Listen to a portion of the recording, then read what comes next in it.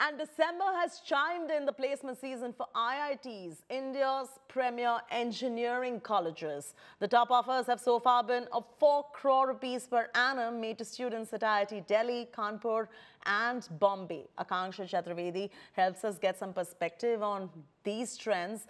Take it away, Aakanksha. Tell us what are some of the top trends in the placement season this year.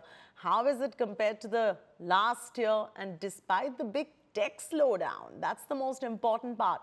Why is it that despite that, the IIT placements are far better than last year? Oh, like you just mentioned, students have gotten offers that are paying them 4 crore rupees per annum. These are to students that went to IIT Delhi, IIT Kanpur and IIT Bombay. 3 offers were made not by an engineering company but by a high-frequency trading firm, Jane Street. Moreover, many such offers that are non-core, that are non-engineering jobs were made to IIT students. Companies like BCG, Bain & Company, McKinsey made offers related to consulting.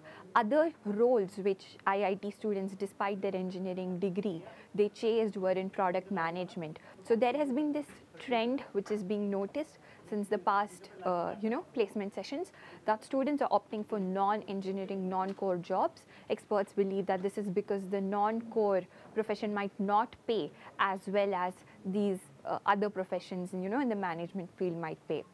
Moreover, another trend that was noticed is the fact that the 1 crore plus packages were more, the number has increased at newer IITs like IIT Guwahati, but it has decreased in older IITs like IIT Delhi, IIT Kharagpur, IIT Bombay. More students as compared to the last year got offers that paid them more than 1 crore in new IITs, and this has not been the same in the case of older IITs. Another thing that was noticed is that many international offers, students got international offers from countries that are from the East Asia, countries like Japan, Taiwan, South Korea. Instead of countries, usually international offers were from countries in the Europe or from the US. But since there is a looming economic slowdown in those countries, experts believe that the offers have reduced from there, and hence the offers, international offers, are more from the East Asia. So back to you, Chaiti. If you like the video, do like, comment, share and subscribe.